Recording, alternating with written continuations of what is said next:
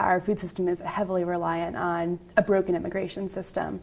And what we desperately need is immigration reform and farm worker justice. The fact that I'm writing about undocumented immigration is hard to begin with because it's incredibly undercounted. Immigration reform is, I think, something that implies all of us because in the United States, so many people are descended from immigration, and we forget that. I think that pointing to the food system, something that we all participate in, and its relationship to immigration is a way to reintegrate people into realizing their role. I hope that when people read this, they become a little bit more aware, even when doing something as simple as reaching into the fridge, of how their everyday actions are reliant on a system that is ultimately broken, on two systems that are ultimately broken, and then consider the ways that they can change their own actions and perhaps their own political voice.